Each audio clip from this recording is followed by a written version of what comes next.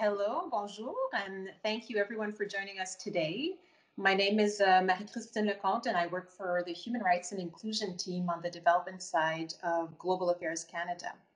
I also co-lead Gender Equality and Empowerment Workstream alongside my esteemed colleagues, Dr. Rachel Tavernon from Side by Side and Shahin Ashraf from Islamic Relief Worldwide. So on behalf of PaRD's Gender Equality and Empowerment Workstream, I'd like to welcome you to our virtual session to discuss a just world post-COVID-19 critical dialogues on religion, sustainable development, and gender justice. As it's now become clear, the COVID-19 pandemic is placing at risk gains made towards gender equality in the past decades. Strong evidence suggests that the pandemic is deepening pre-existing inequalities, slowing, if not reversing, progress towards the sustainable development goals, and also highlighting vulnerabilities in health, socioeconomic, and political systems. So many of you know from tangible experiences on the ground that the pandemic is also negatively affecting human rights, including civil and political rights, as well as global peace and security efforts.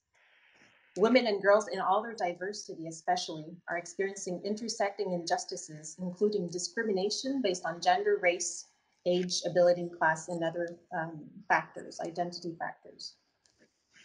An appropriate response to the pandemic should be one that's human rights-based and inclusive of the most marginalized and vulnerable, to help ensure that it responds appropriately to their specific challenges and needs.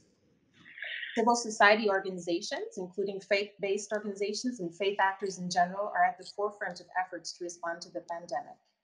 They have the knowledge and expertise to help further shape global efforts to better respond to the COVID-19 abroad in a way that protects and advances gender equality. So today's dialogue gives us an opportunity to pause, to reflect, and also to try to answer a number of related questions.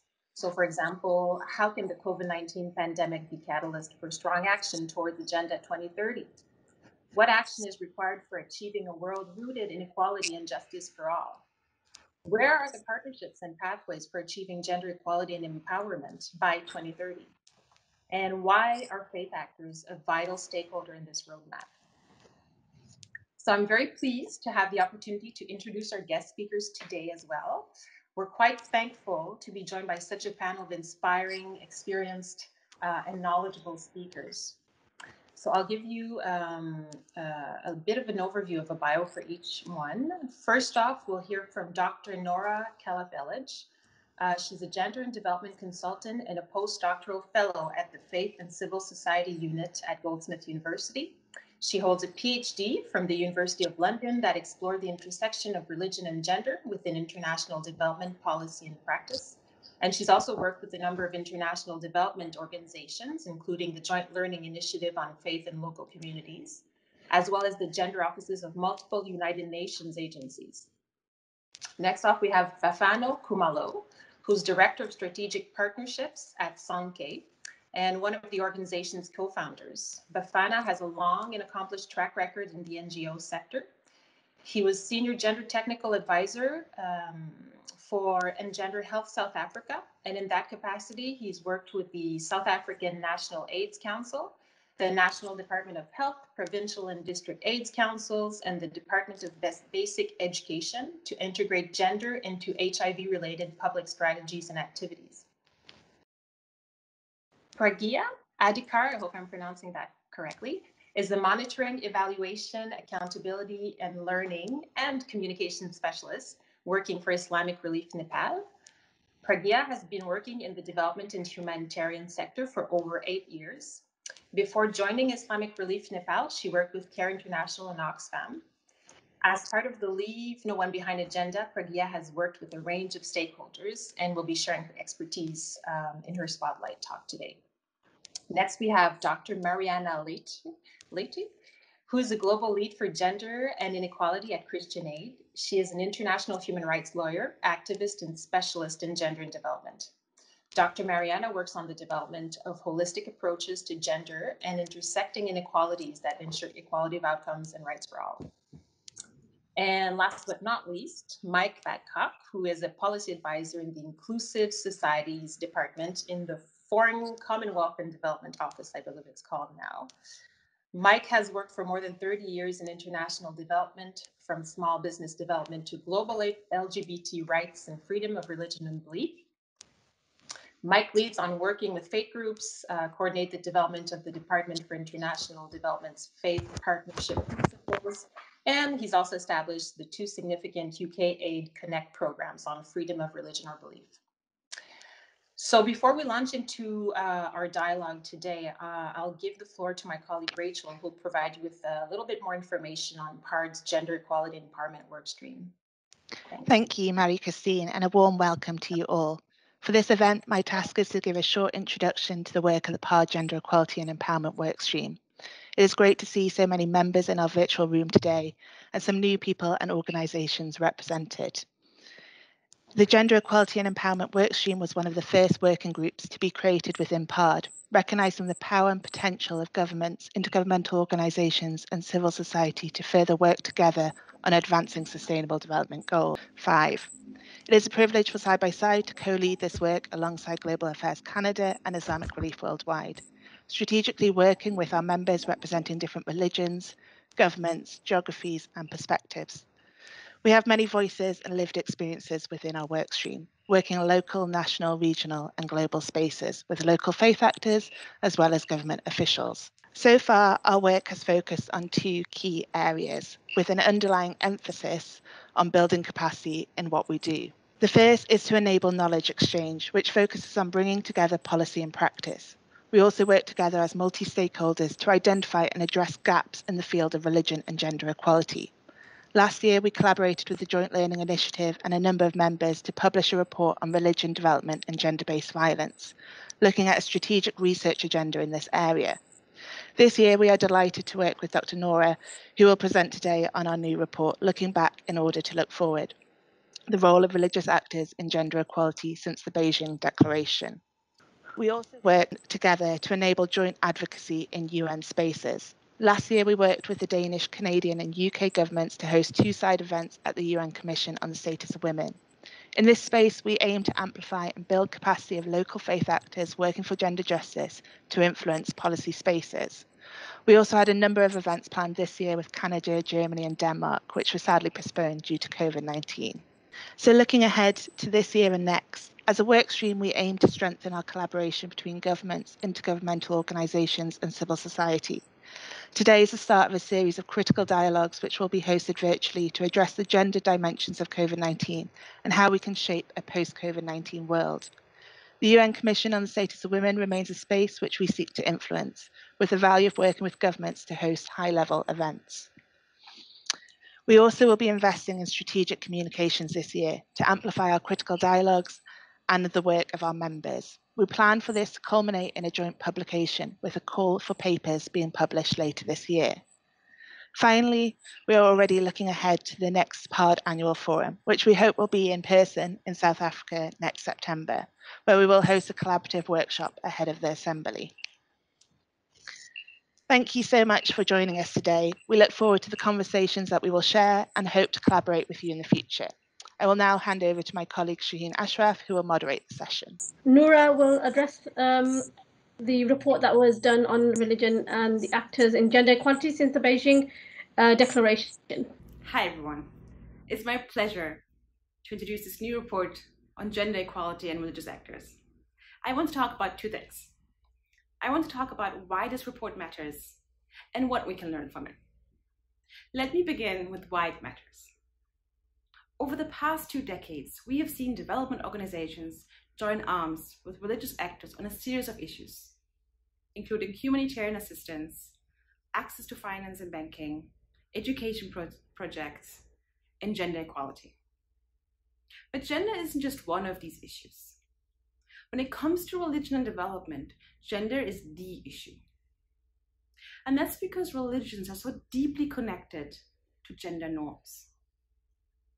Whenever religions enter the public sphere, whenever religions become powerful in politics, they have a tendency to orbit around gender issues.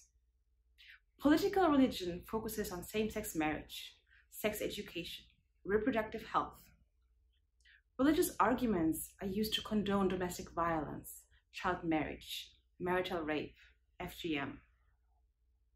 And why does political religion rally around gender issues? Because gender norms maintain the power structures of a community. Gender norms preserve traditional divisions of labor. Gender norms define the status quo. Political authorities around the globe have been breathing life into the idea that religion and patriarchy are inseparable. It gives them votes, it gives them power. It plays into deeply held gender norms. And this is something that is happening everywhere, including in high-income countries. For example, in 2017, a US congressman vetoed a bill that could have banned child marriage in his home state. His reason? It would conflict with religious customs. Patriarchal gender norms are packaged in the language of religion because it legitimizes them. It makes them seem divinely ordained and unchangeable. It is time that development practitioners engage constructively with the intersection of gender and religion. Because if we don't, we risk perpetuating a dangerous and often deliberate confusion of patriarchy and religion. And this confusion not only maintains gender inequality, it sacralizes it. And worst of all, it steps in the back all those who fight hard every day to reinterpret religious texts and reform unjust laws. So what can we learn from this report? 3 things. 1, religions have inspired both patriarchal and emancipatory social changes. Over the past 25 years, some religious actors have hindered and some have strengthened the gender goals of the Beijing Platform for Action and later the United Nations Sustainable Development Goals. The report contains a series of examples of how religious actors have been involved in achieving those goals. 2, every development practitioner needs to have religious literacy. Religious literacy is the skill to understand religions in their contexts and to make sense of the seemingly contradictory ways in which religions and gender interact. Religious literacy acknowledges that religions are internally diverse, they're context-specific, and they're subject to interpretations. Everyone needs religious literacy, whether you're a faith-based practitioner or a secular practitioner. No one just has it. Everyone needs to learn it. It's different than devotional expressions of religion. Religious literacy is not being religion. Religious literacy is the academic study of how religions function in society. The third thing we can learn from this report is that we are all biased. I'm biased, you're biased, we're all biased. The 2015 World Development Report warns that mechanisms need to be in place to correct and check for these biases. 5 years later, we are still missing these mechanisms today. If you're secular, you're not more objective. If you're religious, you're not automatically more subjective. Bias is everywhere. It's subtle, it's unconscious. It's saying things like moderate Muslims, which implies that there's something innately violent about Islam. Another example is when we call feminist movements around the world Western style or Western influenced. It assumes that feminism is an invention of the West, and everybody else must have learned it from there. When we engage with gender and religion, we have to acknowledge our own biases and how they influence the way we select partners, the way we conduct research, the way we implement projects. Western development in particular has a history of forming political and strategic partnerships. In practice, this has meant prioritizing powerful voices, often male voices, those that have local authority, local legitimacy, and the largest networks. But those big players don't automatically hold the most gender equal views. And this can have very, very dangerous effects. Here's an example. A few years ago, a Western government aid agency funded a gender project in Jordan. The project aimed to support survivors of sexual violence by setting up women's shelters. The project partnered with local stakeholders, including a large religious actor. Shortly after the inception of the project, the leadership was almost entirely transferred to this one religious player. Once in charge, this religious player introduced conditions on who was allowed to access the shelter. And paradoxically, these conditions now excluded women who were survivors of sexual violence because these women were now deemed unclean. Women's rights activists who were also involved with this project were furious, and they immediately alerted the government aid agency. But the agency remained unresponsive. And this led to the women's rights activists disengaging from the project. Their voices were not heard, and they were not going to endorse the mistreatment of women. This is not an isolated incident. This happens many times. It's an example of how political partnerships take priority over gender goals. And the real shame here is that there were many women's rights activists, many of them religious ones. They were available, they were excited about the project, they wanted to get engaged. Development has to listen to these voices no matter what it takes. I think we can conclude that the intersection of gender and religion is complicated. It's messy, but it's so central to the cause of gender equality. And development needs to prove its commitment to this cause now more than ever. There's no easy fix. There's no copy and paste option. Gender equality, like anywhere in the world, takes generations to build. But if there's willingness and commitment and a bit of courage, development, unlike any other industry in the world, actually does have access to the tools, the people, and the expertise to make a real difference here.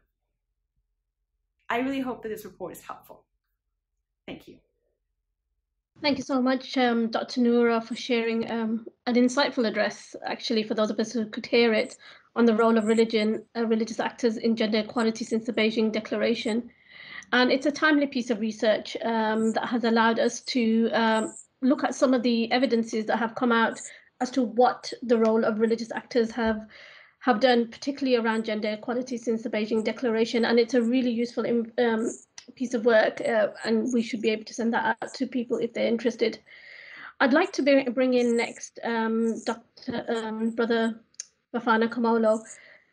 COVID-19 has been a moment of uncertainty for all of us, and in particular around faith, feminism, race, and COVID-19. So we have Pragya Adhikari from Islamic Relief Worldwide. She's from the Islamic Relief Nepal office, in which she will be speaking on the Leave No One Behind agenda. Often, Pragya, people are left further behind by a variety of forces, including globalization, technical development, gender disadvantage. In the work that you are doing, particularly around monitoring, evaluation, accountability, your work has led you to work with a range of stakeholders. Can you share some of your expertise around the Leave No One Behind agenda? Well, hello everyone. This is Pragya from Islamic Relief Nepal. So thank you, PaRD, and in particular the Gender Working Group and the panelists. It's a great pleasure to be here, and I've already heard some of the interesting responses. So well, to start with, the Sustainable Development Goals, it was created in the spirit of leaving no one behind, which means like all goals need to be reached for everyone. Leaving no one behind, talking about this, it not only entails about reaching the poorest of the poor, but also it requires combating discrimination and the rising inequalities within and among the countries and their root causes. So a major causes that people are being left behind is due to the persistent form of discrimination, including gender-based discrimination. So several findings have demonstrated that the marginalized communities, when they are equipped with the proper awareness, knowledge, skill, and tools, they have the capacity to monitor and hold decision maker accountable for the implementation of sustainable development goals at the local and national levels. In Islamic Relief Nepal, in our projects, we have found that when we are effectively connected with the local government authorities and the policymakers, so our communities were able to take the steps to influence the public planning and the reporting process so that it will support for the greater inclusion of the marginalized communities. Now, the question we need to ask is like who and why are people often left behind? So if we talk about Nepal, there could be individuals, families, and the whole communities, they are often marginalized and excluded. And there are so many factors contributing to it. There is a caste-based discrimination, there is a lack of equal opportunities, there are social factors, there are cultural factors, there is a geographic remoteness. So and when why people are often left behind. So when we think about that, then it comes the lack of a proper stakeholder analysis. When we talk about why people are often left behind, then there is a lack of a proper stakeholder analysis. Of course, there is a lack of intersectional understanding of the community group. There is a lack of adequate data on age and gender diversity. There are need assessment that miss out the differential needs of the community. There is missing out on the barriers and enablers for ensuring access of the vulnerable group. So these factors are actually contributing for people to be often left behind. Now, to reach the furthest behind the first, we should be ensuring the active and meaningful participation of all the stakeholders. And in all the phases of policy planning and the programming, the left behind groups participation, meaningful participation in all the steps has to be ensured. There should be a proper database. I'm focusing on the database, especially a disaggregated sex, age, gender, and disability disaggregated data has to be in a place so as to identify who are the furthest behind. Also, we should be having a gender responsive budget allocation in our municipalities and our district allocation. We should have a gender responsive social protection provisions like a maternity leave, child care, etc.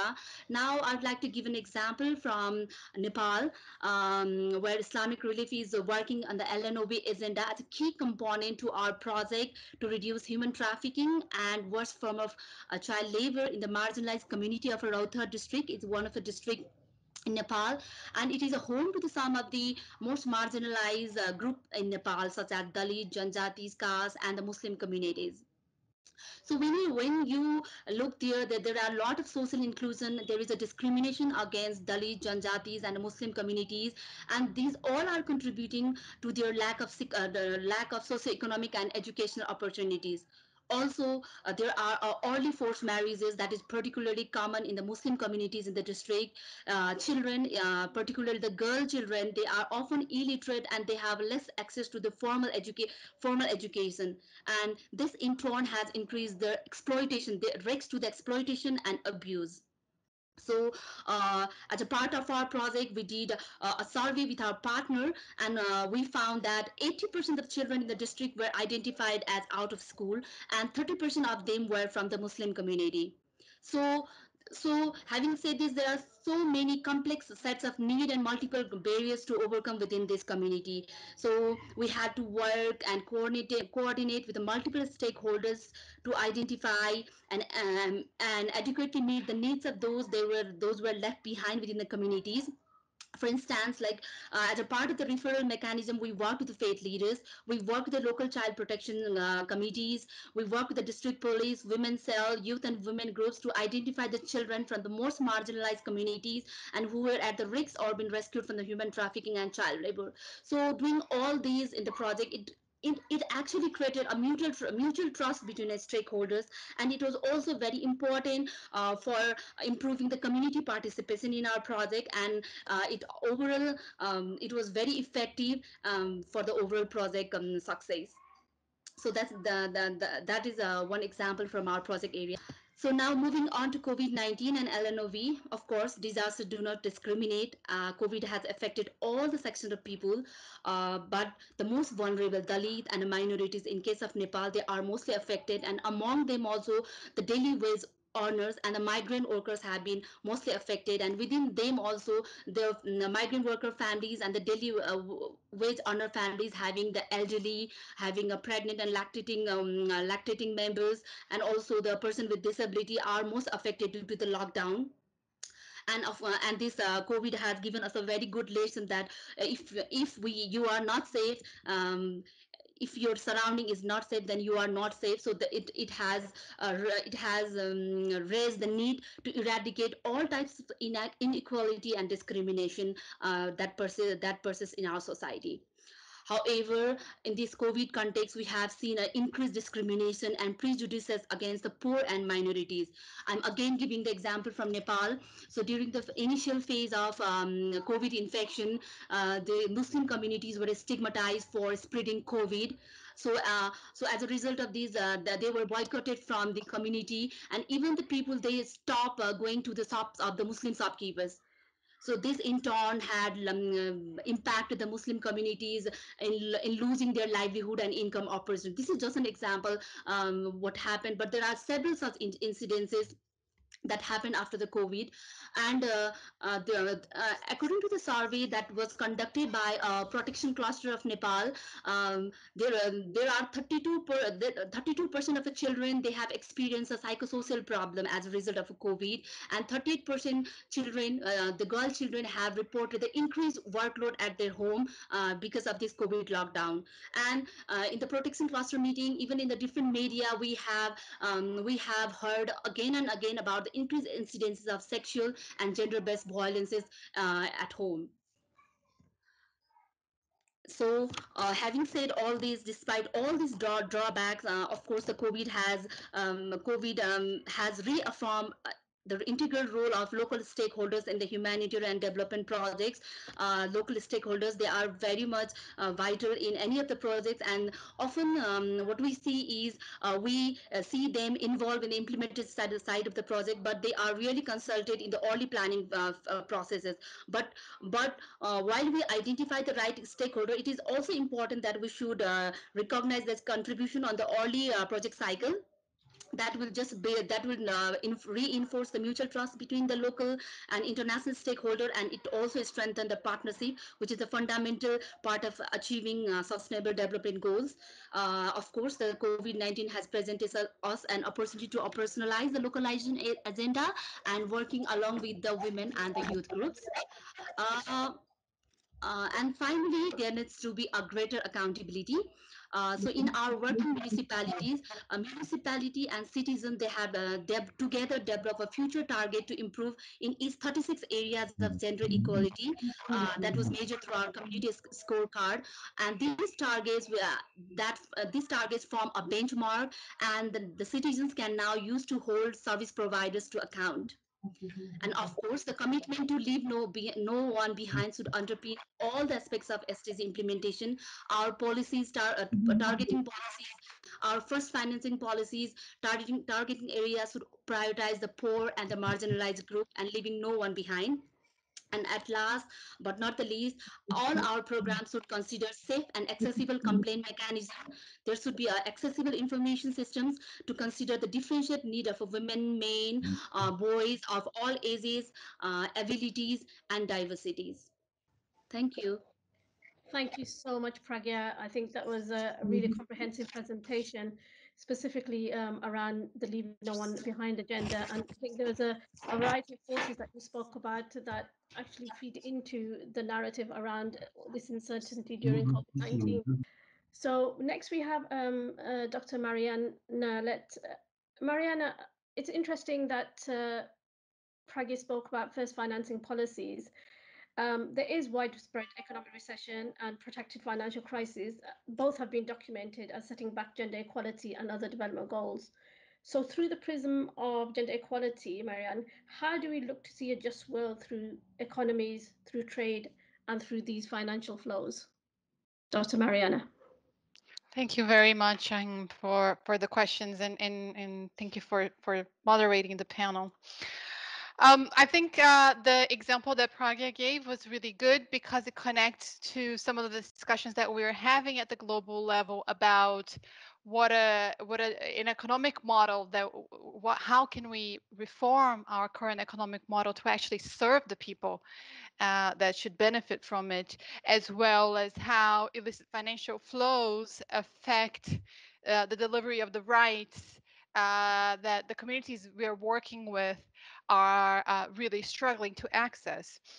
So, so for example, in linking to the example of Islamic Relief Nepal, when you're talking about caste-based discrimination or child labor, you're also talking about the absence of the state or the government to provide tools, resources, and affirmative action to avoid discrimination and any sort of conduct that promotes a life that is against our faith values of justice, love, dignity, and equality.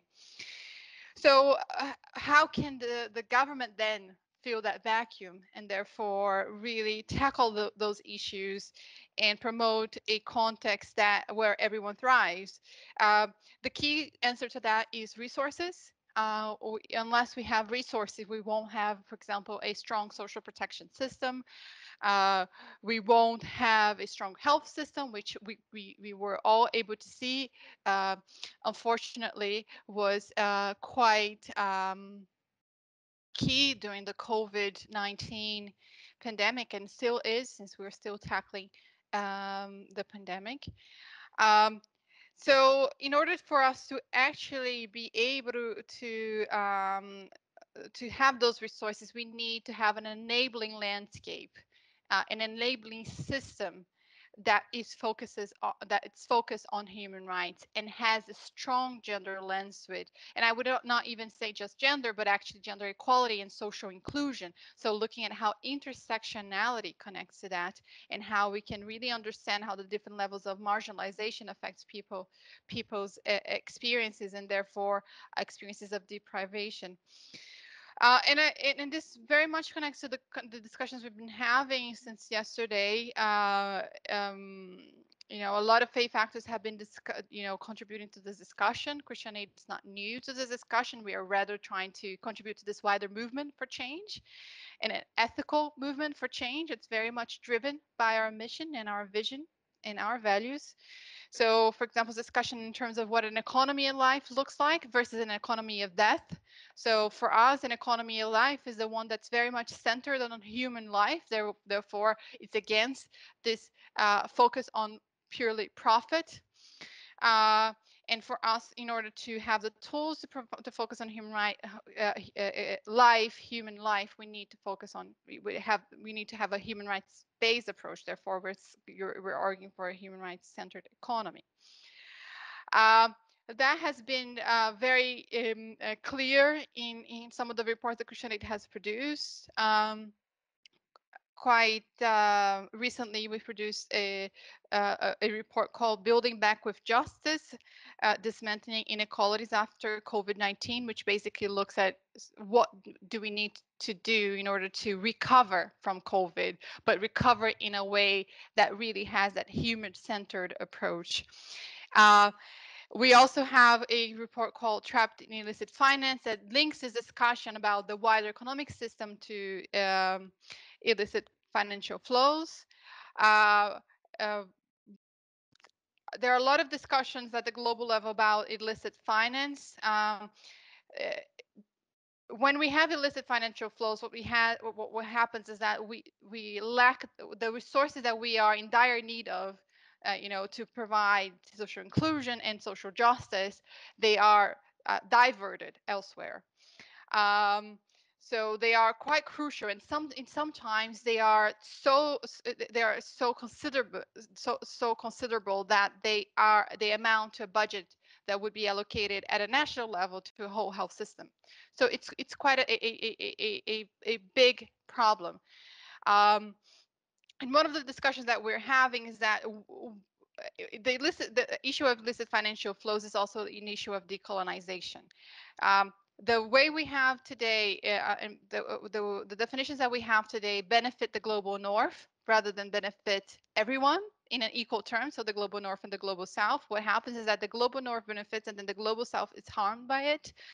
uh, because the definitions and the practice, it focuses on illegal practices in a very narrow term. So for example, looking at this definition of corruption, but not looking at harm in a more ethical way, which we would use, I would argue, as a faith-based group that looks at how illicit financial flows would actually prevent the delivery of human rights, prevent the delivery of social protection, and so forth and so on. So what we're pushing for in that particular report I mentioned is for a holistic human rights centered definition of illicit financial flows to make sure that that then feeds into this new vision for the global economy, which is so fundamental for the recovery after COVID. What we've seen during COVID is that um, we didn't have the right tools to respond. We didn't invest in the right sectors, and therefore a lot of the countries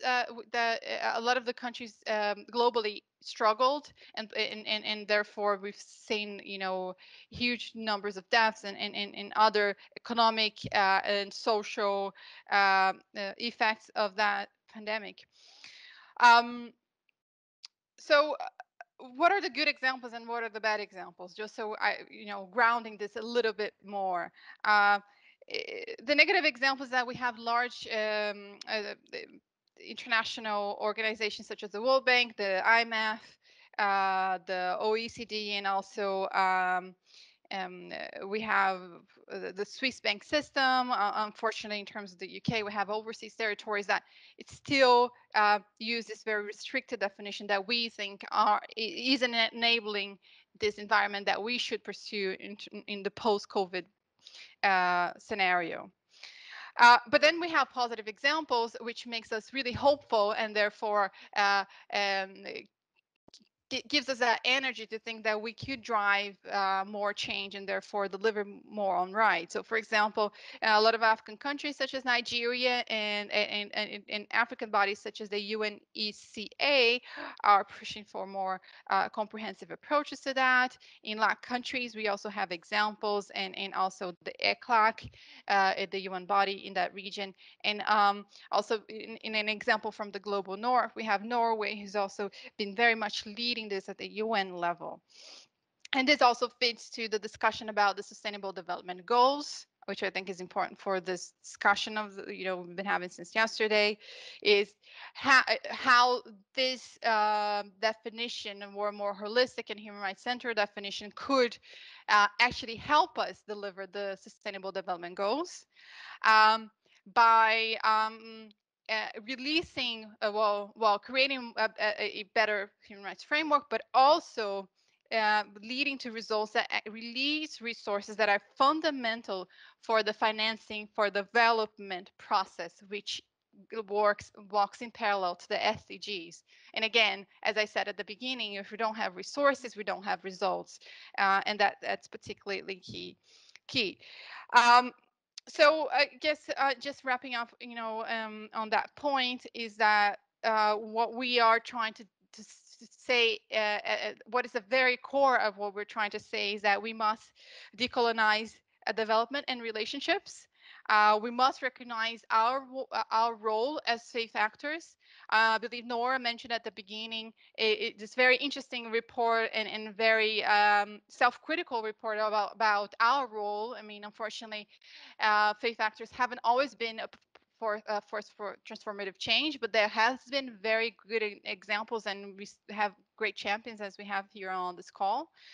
And we did track that as well in another report that Christian did called Equality at All Levels. So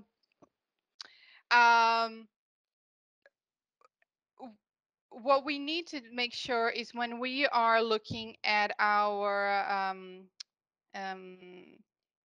the tools that we want to produce solutions. We need to have a holistic approach to it.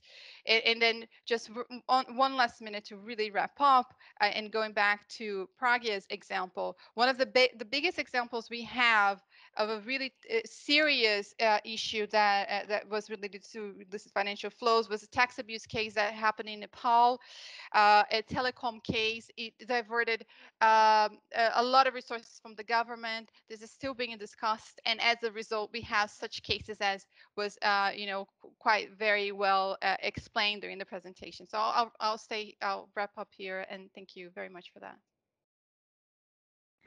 Thank you so much, Mariana. A really interesting area to kind of focus on, particularly when it comes to trade and financial flows. This leads us on to Mike. Mike, I think the question leading on from what Mariana was talking about, she spoke about building back with justice. She made us think about some of the challenges that she's addressed to us by looking at the development of recognition to the politics of redistribution. And how that works, and how they are these kind of injustices that we must not leave behind, but we need to reflect and address them. Mike, the current thinking about the nature and distinctiveness of FBOs in development under the new FCDO, how do we address and reflect on the specific issues through partnerships and with faith-based organizations? Thank you. Good morning, everyone. I'm Mike Babcock. Yes, I would like to talk about gender equality and empowerment, the new Foreign Commonwealth Development Office's commitment to that, gender equality in a time of COVID and the challenges that we're all facing, the role of religion, faith and faith groups on gender equality, and just as you asked, how the Foreign Commonwealth and Development Offices is partnering with faith groups on these issues. Gender equality is at the heart of the new Foreign Commonwealth and Development Office. When half the population is unable to achieve their potential, when they are prevented from being productive, or when their voices are simply not heard, there can be no sustainable path to development. Promoting gender equality is about shaping our shared future, about creating opportunities for girls and women to enjoy their rights, to contribute to their country's growth and economy, to shape their communities and country's future. Gender equality and empowered girls and women are fundamental to building prosperous, resilient economies and peaceful and stable societies. Our strategic vision on gender equality highlights that we believe in a world, that we believe the world can be a place where all people are valued and have equal voice, rights, and opportunities throughout their lives. In this world, girls and women will be free to stand alongside boys and men, equal in their hopes and their ability to achieve their dreams and potential. This is even more important in this time of COVID. As Marie-Christine highlighted, COVID-19 crisis is increasing pre-existing inequalities in political, social, and economic spheres. COVID-19 is not impacting women and men in the same way. Global and national plans need to reflect this. As Marianne highlighted, we need to ensure that we build back more equally. We need to be investing in gender equality. And this is absolutely critical to achieving our climate and economic objectives and to building long-term resilience. Enabling women, people with disabilities, and other excluded groups to play an equal role in society is essential to COVID-19 recovery.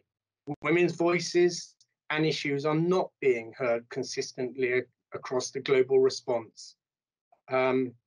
Women and girls need to be supported as frontline actors and decision makers in driving the recovery from COVID-19. Faith, religion, and faith leaders, as Nora highlighted, gender and gender equality and religion is complex.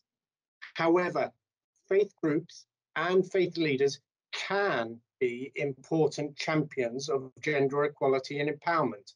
They can be important champions on violence, on tackling violence against women and girls, child and forced marriages, female genital mutilation, and promoting girls' education.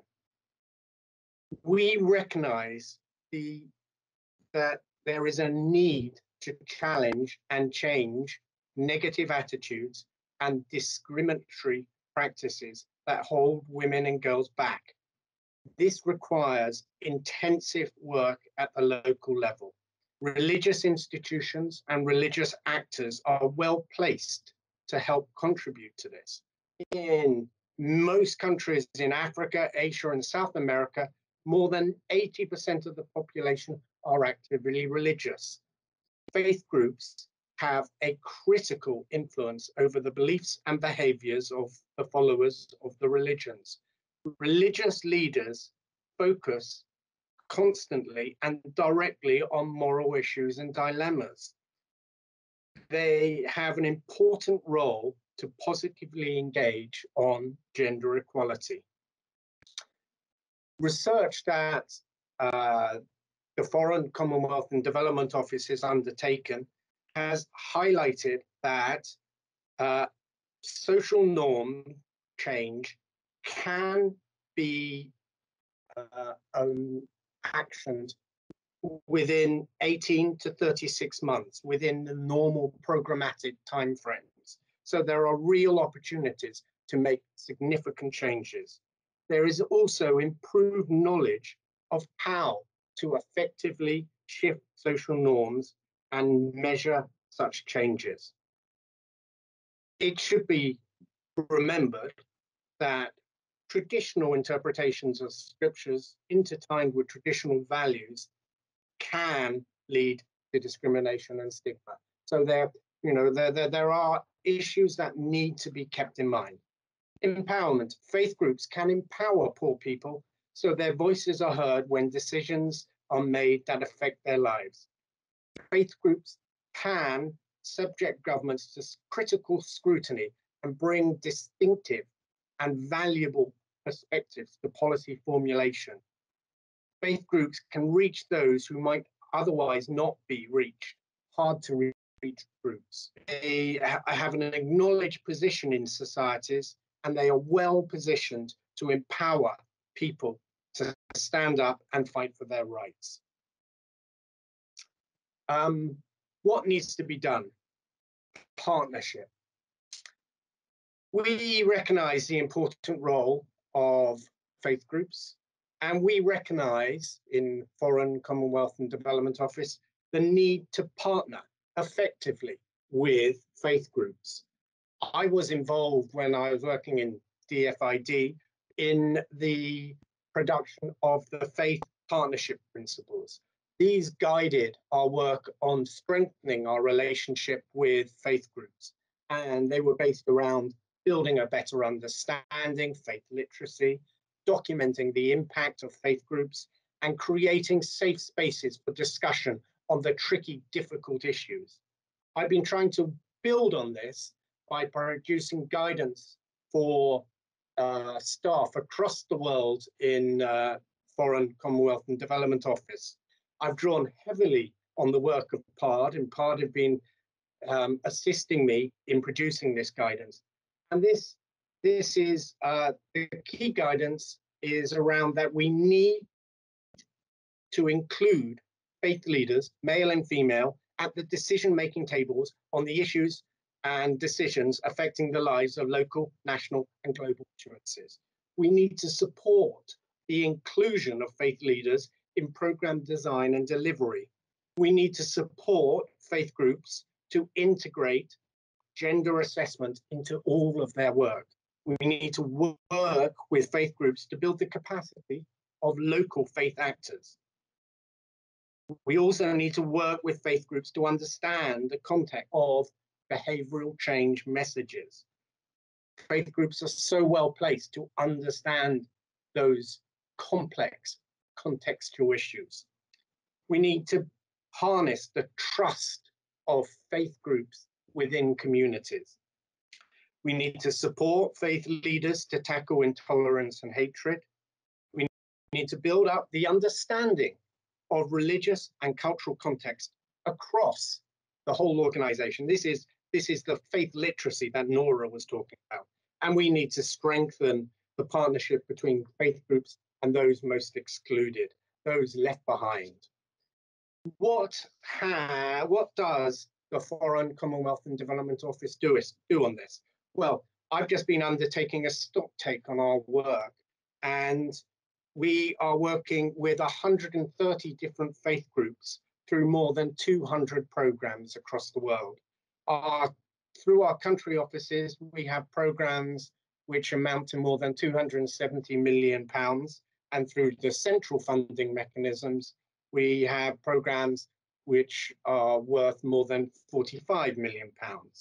Internationally, FCDO participates in global faith platforms and works with global networks. We've worked, as Rachel has pointed out, with PaRD.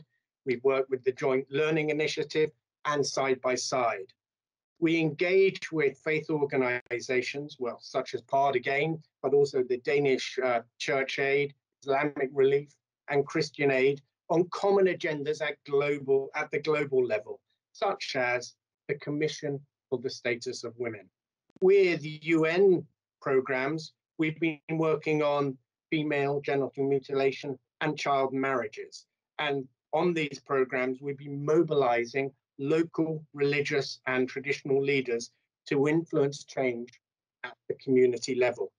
In Nigeria, DFID supported programs working with faith leaders to change social norms and attitudes. And these have shown significant results in respect to intimate partner violence and non-partner sexual violence. On non-partner sexual violence, we've reduced the impact was a 75% reduction on the number of cases reported. In Sudan, we've harnessed the influence of faith leaders to work on ending female genital mutilation. A review found a growing number of religious leaders in Sudan are now supporting and delivering positive messages on this. In Kenya, working with the Africa Women's Development and Communications Network, we're providing training for 30 religious and cultural leaders. This is contributing to a national policy process, which includes the National Action Plan for Ending Child Marriage in Kenya. In Malawi, we've been working with the Council of Churches to promote discourse on issues such as unsafe abortion and human rights. And we've garnered support of the termination of pregnancy bill and abortion law reform in Malawi. And then finally, we've been working through UKA Connect with two consortium of organizations working to promote tolerance and freedom of religion and belief. So, gender equality and empowerment is at the heart of the new Foreign, Commonwealth and Development Office. This is all the more important in this time of COVID. We recognize the important role that faith leaders can play in promoting gender equality and empowerment, and we are putting that into practice through guidance and direct program work across the world. Thank you. Thank you so much, Mike. It's really interesting with some of the concepts and some of the creative ways that FCDO and former DFID have spoke about some of the policy changes and the symbolism of working and readjusting with some of the arrangements that have been done. And how they've supported faith-based organizations in addressing some of the social exclusion and marginalization issues with minorities who are experiencing it for themselves. For us, that's really, really important actually to be able to guide this into the next discussion. And all the audience out there, if you're willing to ask a question, our speakers are available to answer questions. One of the questions that I think that we would like to go with, and this goes back to Mike, is we recognize the important role faith leaders play in challenging negative social norms and practices, whilst also amplifying community voices. They're not always adequately represented in policy-making spaces. How do we integrate faith leaders and faith-based organizations into policy-making platforms at all levels? And that's a question for Mike.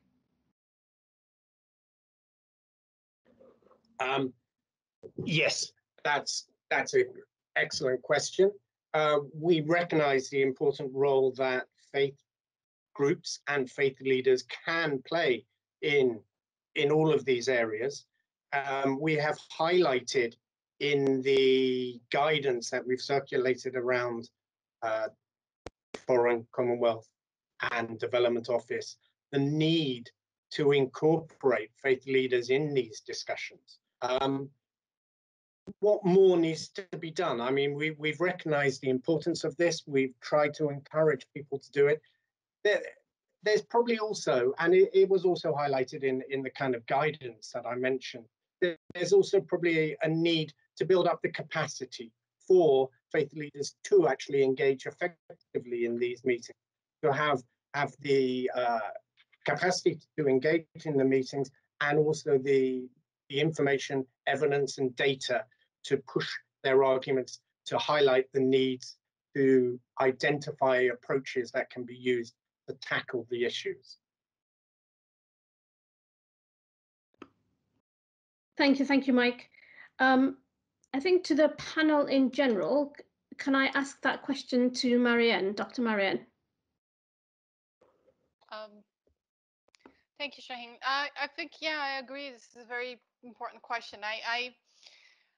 I think, yes, it's about including, but also enabling resources, but also fostering, you know, the unusual collaborations.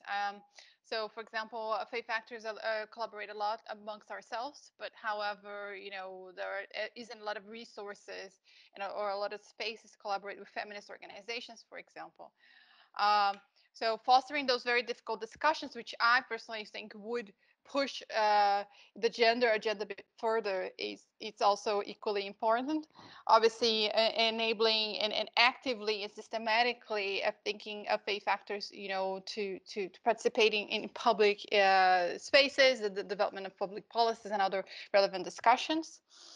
And also really understanding when the, you know, which we know also well, that when we're talking about the secular actors, not everyone understands the nuances that you know we have as a group. You know, we are a very heterogeneous group, and there are different spectrums. And as you know, Nora was alluding to, there are faith actors that indeed are promoting the backlashes against gender equality and women's rights.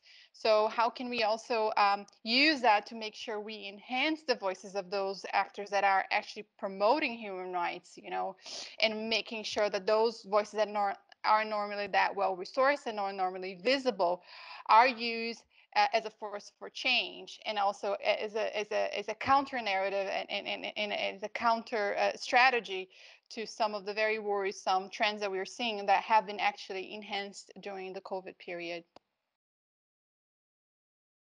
Thank you, Marianne. Really useful insight there.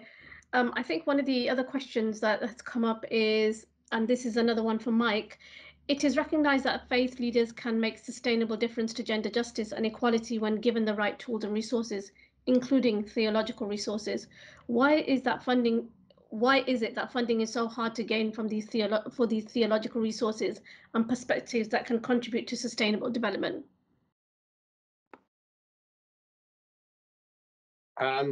Again, an interesting question. hopefully there is access to resources. I mean, as I pointed out, we're supporting 130 different faith groups through more than 200 programs of work. There's always a challenge on access to resources, but we are trying to ensure that there is access to adequate resources for exciting and interesting programs. And as we've said, there is a key role for faith groups and faith leaders in tackling some of these challenging issues. I think I believe, Mandy, also that there are areas in which we used to have within the DFID before a group of a consortium that were regularly invited to conversations in and around this. And Mike, will something like that be up again? Do you know? Or is it too early to say? Oh, yes, definitely. Lord Ahmed held a faith roundtable in June, and there will be more faith roundtables in the future. There's definitely a commitment to engaging with faith groups through faith roundtables, and also on specific issues, be it freedom of religion or belief or gender equality, where there have also been specific discussions with a wide range of faith groups. Thank you, Mike. This is a question for Dr. Noura. Noura, what are the hidden areas on which we need to shine a light, on which are either being actively silenced or not attractive subjects to be addressed as we work for a just world post-COVID? And we can ask the same question to also Pragya and Mariana. Hi, Shahin. Thank you for the question. Could you just specify which area specifically you're talking about? It's just talking about hidden areas on which we should try and shine a light. In the context of gender and religion, yeah. more generally religion? No, okay. Gender and even perhaps religion. I think both of those could go together. Okay, great. No, this is a good question. So I think what's really important is to understand, first of all, that we shouldn't take for granted that development practitioners and Western development has figured out how to do a gender analysis and has figured out what gender mainstreaming means, and that Western development is automatically somehow feminist and progressive, because that's often a mistake that we make, that we assume just because that we assume that in higher income countries automatically there's some sort of more progressive thinking, and that we will automatically partner with progressive voices. So that's one thing, that Western development itself has to review how the gender analysis is done, because oftentimes it's a quick desk research and it's very superficial, and then intersectional inequalities are sort of swept under the rug and not looked at properly. Also, well, that's one thing. And then doing a gender analysis before we select partners is really important, that we understand sort of the landscape, and that we understand what actors in the local, in the society that we're looking at are maybe already working on these issues. Because oftentimes organizations have partners that they partner with repeatedly, and they have them on a retainer, so to say. And these are selected before we actually understood the gender dynamics. So I think this is sort of my main point, that gender is not fully understood by itself yet. So jumping to looking at how gender intersects with other issues such as religion and race is maybe a jump too fast. We have to take a step back and fully understand gender first. I'll leave it at that for now. Thank you, Dr. Noura. Can I come in to Marianne on the same question? Yeah, sure. I agree about the point about intersectionality, that we need to have a look at that and really understand what that means. But what I would add is that we must look at the issue of power, really how to challenge power. So enshrined in the theology, the liberation theology, for example, and how to tackle oppression. Uh, and in tackling oppression, I mean the root causes of inequality in not only gender inequality, and linking the macro, meso, and micro level. So how, for example, macro level issues fundamentally affect what we are living in the micro level, very localized. So, for example, gender-based violence is not an issue in itself. It's a reflection of an unfavorable context where people are struggling and therefore think that they need to exert more control and power over others and therefore abuse that power. So it's understanding that as well. And obviously the issue we've mentioned today of illicit financial flows is just one very big example of how we can link the macro, as I mentioned, to the meso and the micro. Thank you. And I think that's really interesting because, there are the origins of controversy that spark some of the narratives in and around this, particularly around and I think it's something that you alluded to earlier on, Mariana, which is around the universality of human rights, but also putting that into the context of the cultural relativism that we have, that has been a long-standing issue on an international platform as well. And I guess we can park that one and go on to the next question. And the next question would be for Pragya. Pragya, I know in IR Nepal, we had faith leaders speaking particularly to human trafficking, particularly where human trafficking of young Nepalese towards the Indian border. Um, you had a conversation with faith leaders, and most of the faith leaders were men. However, there were women who locally led some of the conversations. Can you come into to this and speak a bit about this from the Nepal context? Yes, thank you, Shahin, for the question. Um, yes, we had in the project that I had in my earlier presentation, I had given an example from the project that Shahin is just talking about.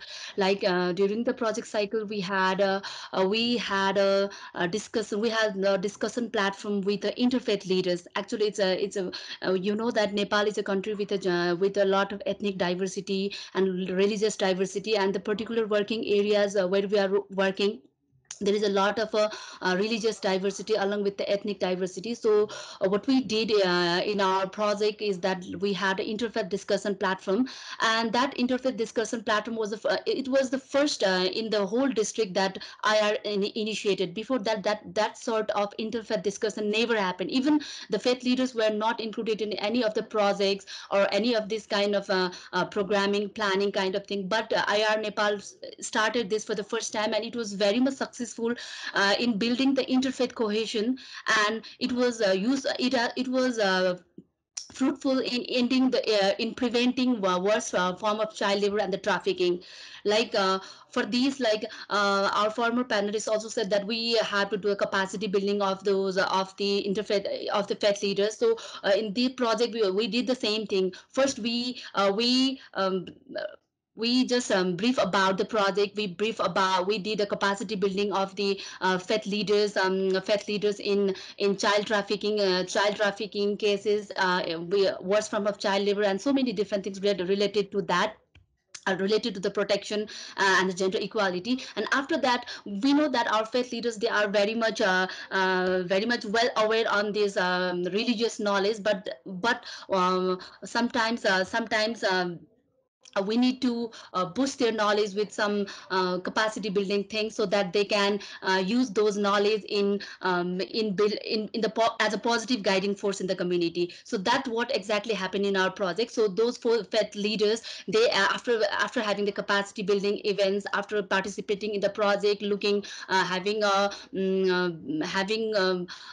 close communication with the communities, with the local child protection communities, they were more aware, and then they started to end the social discriminatory and discriminatory action through their capacity building, through their preaching, through their faith literacy. So that was quite successful in our project. And I also want to emphasize like among the faith leaders also, there were pretty much young faith leaders, there were the women faith leaders, and they really can play a very important role in reaching risk communication to all those vulnerable groups, and reducing the social inequalities, stigma, like we are having right now in a COVID context. I think this is really very important, and that what Islamic Relief Nepal is right now doing is a very good example for now. So I'll stop here, Shahin. Yeah. Thank you so much. The other one question that we haven't addressed that Bafana was going to address was around faith, feminism, race, and COVID-19. We've seen a lot of the stuff that's happened throughout the world around race, faith, and feminism, particularly around race and feminism. And one of the important things is understanding how an integrated feminist approach is critical for both as a right thing to do, and because it's fundamental to understanding and addressing the inequality and power imbalances that are caused by poverty and inequality. Can I ask the question to Noura as well? Noura, do you think that the feminist approach would create more opportunity for impact? Again, sorry, need to specify which feminist approach. Let's just say adopting a feminist approach to influencing, like, for example, Global Affairs Canada, in terms of its funding, has applied specifically around a gender lens to its towards its economy in order to structure funding projects in and around that. Right. Thank you. Yes, absolutely. That is so vital. But again, here it becomes so important that we start making a bigger effort to include voices from everywhere. And there's in development theory, there's a lot right now being written about decolonizing development, and this has to be put into practice as well.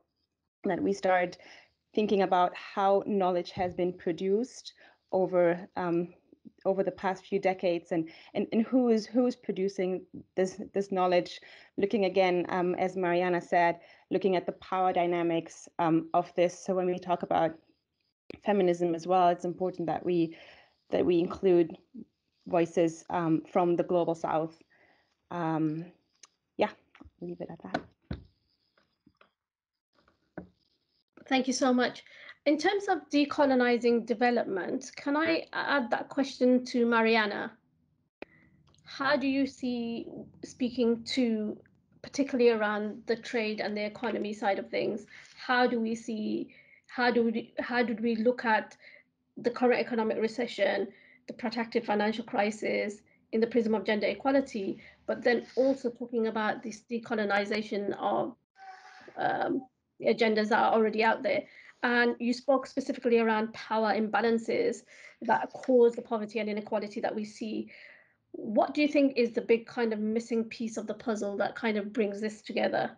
It's a big question, I know, but Thank you. I'll give it a try. I think one of the things in terms of decolonizing development, I'll go for the very easy point, which is just saying that collaboration is particularly key, and having, open, honest, and critical discussions about these issues, such as we're having here, with different members of civil society and also government. And also great that, Mike alluded that in his intervention. So I feel positive.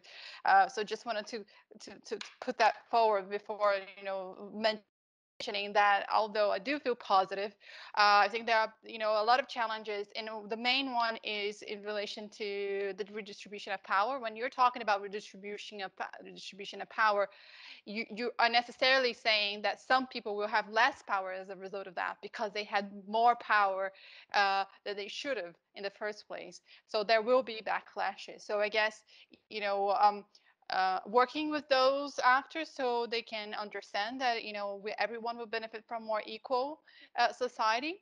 But also, if that's not possible, making sure you develop strategies to handle the backlashes. And I think we are a bit lagging behind in terms of the handling the backlashes when we're talking about gender equality and women's rights. I think that the ultra right wing faith actors are quite vocal and quite present in a lot of spaces, and I feel that our voices are still a bit quiet in comparison, but it might be in terms of resources of strategies. I'm not entirely sure I can answer that right now. And I think in terms of the colonizing development, one of the key things is also understanding our role of faith factors in really fundamentally changing the narrative, really changing the way we interact with each other, and particularly looking at the global north and the global south and linking that back to colonization. Some of the things that we experience today are fundamentally linked to colonization. For example, when we're talking about LGBT plus, I mean, in a lot of countries where LGBT plus are criminalized or being put through a witch hunt, you can trace that back to colonization. So actually the effects of that are so invisible that it's really even hard for us to account for that today. So I think tracing that back, having those very honest conversations, and fundamentally changing the narratives and how we operate. I think we have a really big opportunity now with COVID. COVID raised a lot of the issues. I mean, in some of the spaces where people wouldn't even consider talking about, changing the economic model and fundamentally changing things, as Mike was saying, they are actually considering that now. For example, large multinational corporations in the US issued a statement last year saying that they should move from a shareholder model to a stakeholder model, therefore saying that they're actually moving against this idea that they should only be focusing on producing profit for shareholders, but actually focusing on their sphere of influence, which I think is a really good step forward. So I think we need to make sure we map all those, positive changes, leverage on that, and work together to enhance our impact. Thank you, Mariana, and you answered the question really well, actually, to be honest. Can I take this opportunity to thank all the speakers? Can I take the opportunity to Bafana, who was unable to make the conversation due to technical difficulties, for Pragya, who's joined us from Nepal, for Noura, who's joined us as well, for Mariana, Pragya, Mike, all of you. May I also thank people who are helping with the technical assistance, Rachel, as well as Marie Christine, who've been part of this. I think I want to end on something which is quite profound for me, in the sense that I think it's important that we recognize that there is a rights-based and informed gendered power analysis, and that actually in order to transform those gender power relations, that we need to tackle the norms and structures. And again, that will facilitate and support individuals and build a collective capacity for sustainable change, because it's not just about us, it's about all the areas that we work in. And fundamental to that, I think, is the approach is having really strong gender analysis in terms of the work that we do, so we can have a fuller, more complete understanding of the issues that we're tackling, including the targets and the blockers. So may I take this opportunity to thank everyone for being on the call today. And if there are any questions or any further conversations, we will be holding a series of events throughout this year and next year on some of the conversations that we've had today and some of the wider conversations. So thank you so much.